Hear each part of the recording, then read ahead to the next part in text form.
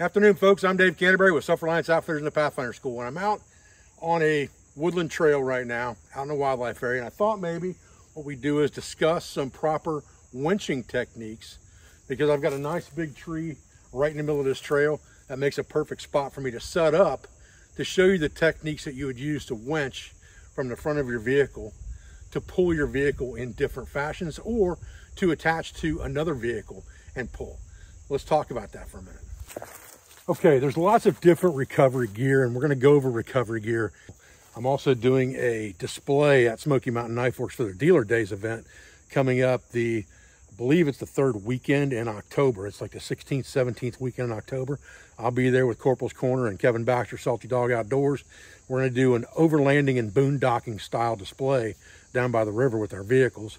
We'll have recovery gear. We'll have, camp gear. We'll have cook gear, all that stuff laid out, set up, and in use to kind of walk you guys through some seminars on this stuff. But for now, if you're on YouTube and you're enjoying this video, let's talk about a couple things that we need real quick to use our winch. Obviously, we need the winch. We'll talk about that in a few minutes. To go along with that, always a decent pair of gloves is a good idea. Even if you're using Dyneema winch rope, that stuff can burn your hands. And you're going to be fiddling around trees and things like that. It's always good to have gloves on to protect you from thorns, poison ivy, and the like. So gloves are your first thing that you need. Secondly, you need, if you're going to use vehicle to tree, you're going to need some type of a tree strap protector, or tree trunk protector strap, excuse me.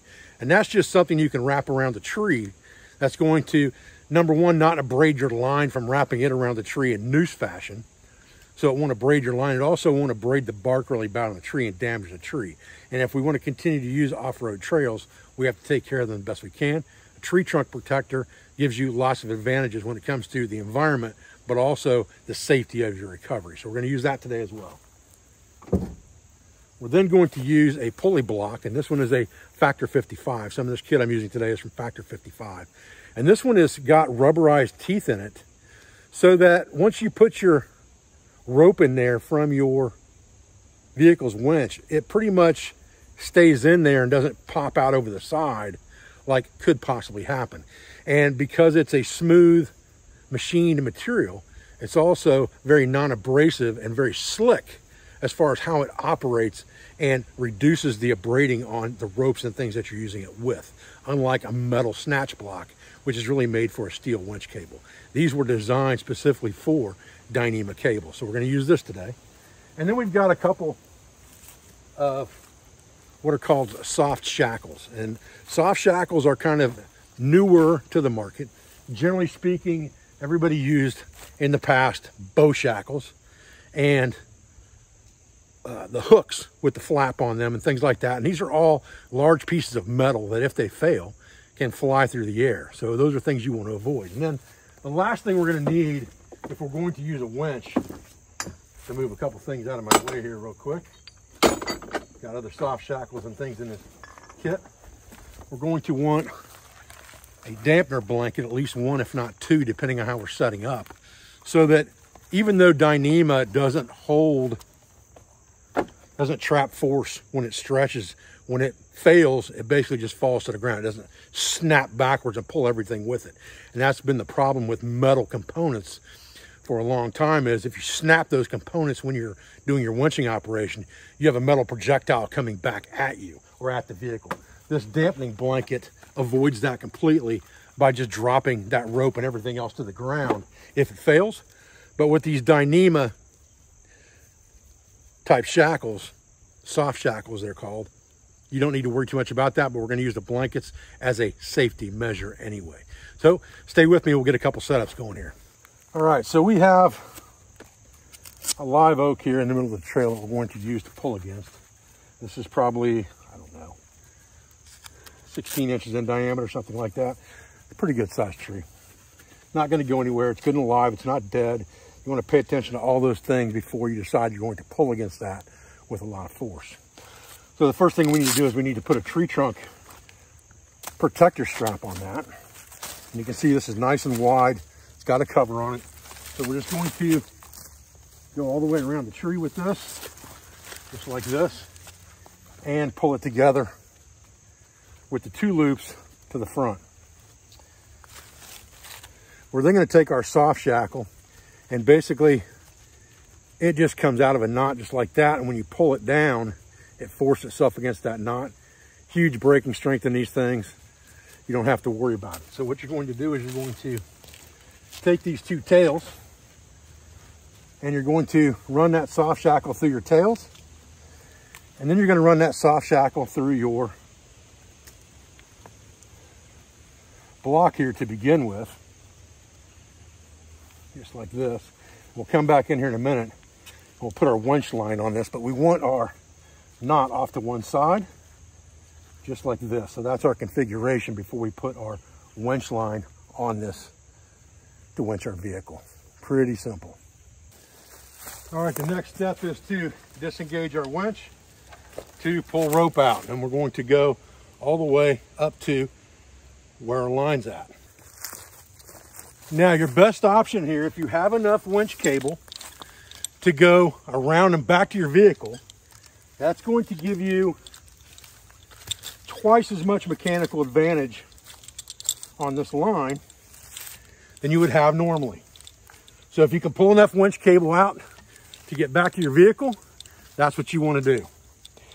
Then you can utilize this block, which I'll show you in a minute. All right, we're then going to come back here and use a solid recovery point on our vehicle. And we're going to feed through our winch eye and through this recovery point.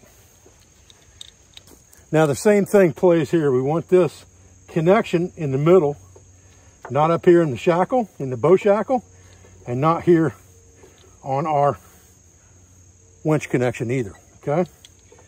Now we're ready to take up some slack. But before we do that, we need to put blankets on this winch line to dampen it if it were to fail. Put them on our lines.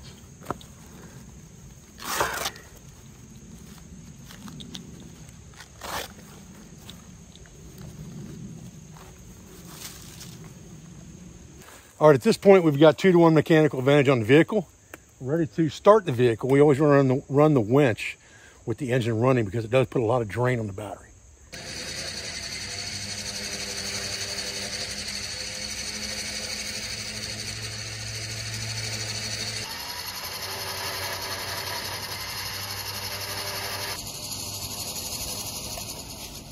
Now, there could be times you don't have enough winch rope to go through and back of your vehicle. You're a longer distance away.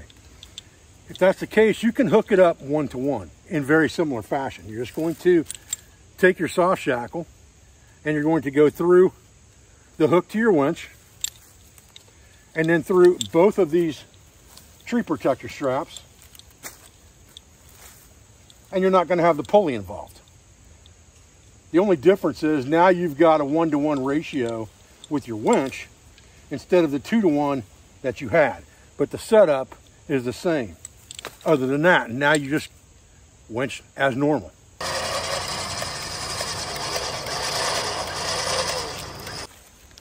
Okay, a couple things real quick I want to talk about. We could do one more style of winching, and that is an offset winch.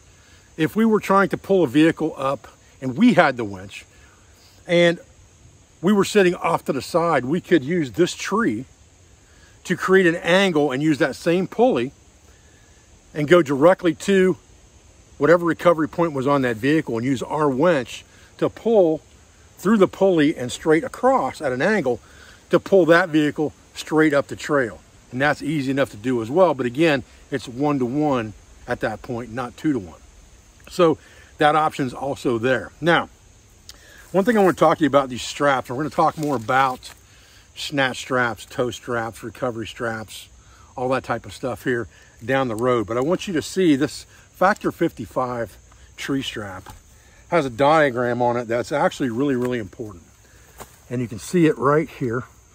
I'll hold it up to the camera for a few seconds so you can look at it.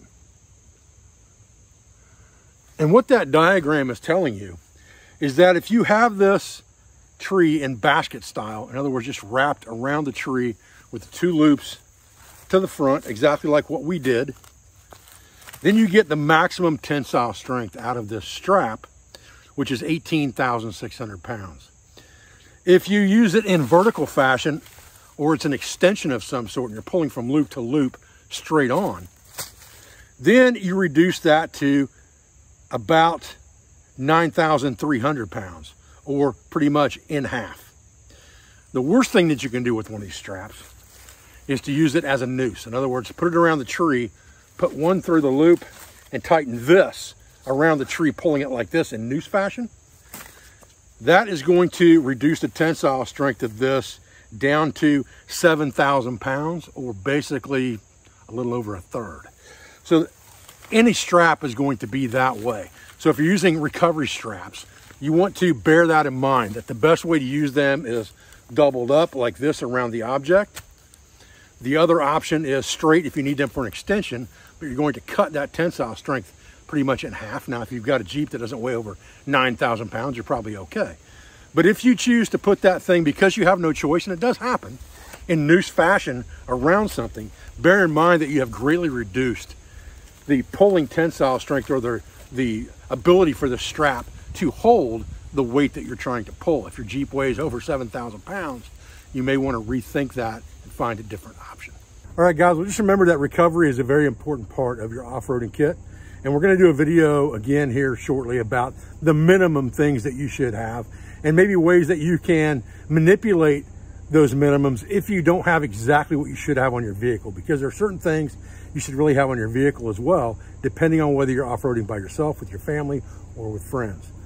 Guys, I appreciate your views. I appreciate your support. I thank you for everything you do for my school, for my family, for my business, for all of our sponsors, instructors, affiliates, and friends. And I'll be back with another video as soon as I can. Thanks, guys.